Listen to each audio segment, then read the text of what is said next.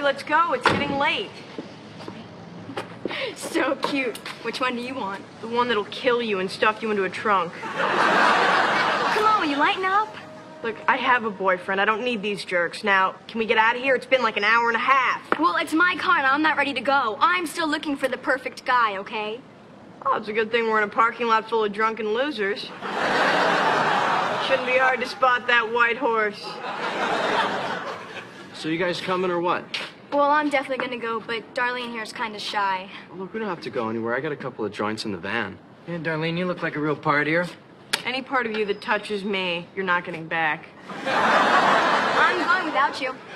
I'm not standing in this parking lot alone. Give me the keys and I'll drive home. Let Sean drive you home. Yeah, I'll drive you home. Oh, God. Look, just 15 minutes, I promise.